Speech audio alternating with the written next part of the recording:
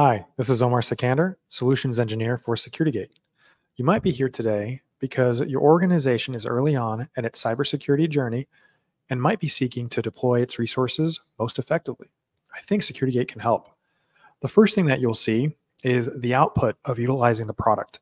You see insights relatively quickly on what your risks and what your top missing controls might be, which can immediately help you focus your efforts and your resources.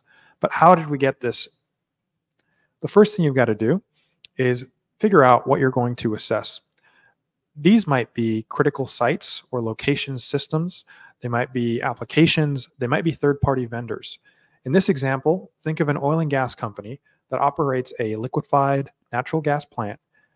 They might be interested in assessing the trains that actually liquefy the natural gas. Once you've got the assets or the entities defined, the next thing you've got to think of is what are you going to assess these against? You might have heard of NIST, you might have heard of ISO, you might have heard of 62443. These organizations, these acronyms, all these frameworks that are available might be intimidating to select at first. SecurityGate's experience can help guide you towards something that is specific to your industry or your use case that might be valuable. In this case, for oil and gas, we might point you to C2M2. Now that you've defined what you're going to assess against, the next step is actually conducting the assessment.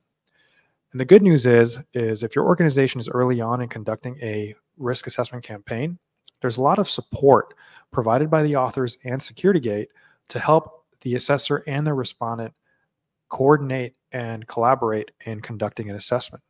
This can be in the shape of an intro section, answer legend. Even within the tabs themselves that contain the requirement, you'll see a lot of help text to give additional context and guidance behind each requirement and how or why a response should be considered in a particular way.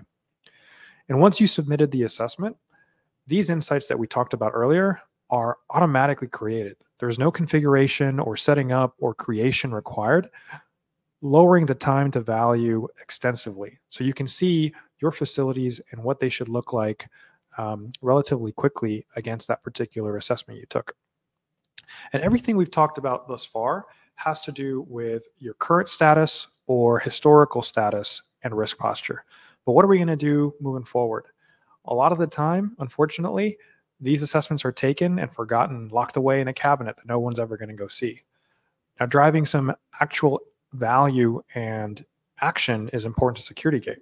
So we developed a remediation validation workflow to help maintain discipline on what actions need to be taken to elevate your security posture. Ultimately, these can feed a risk registry, which can be this single source of truth or trust as to what has been accepted as a deviation from a standard and giving you some insight into when you should consider deploying resources to remove this deviation, business permitting.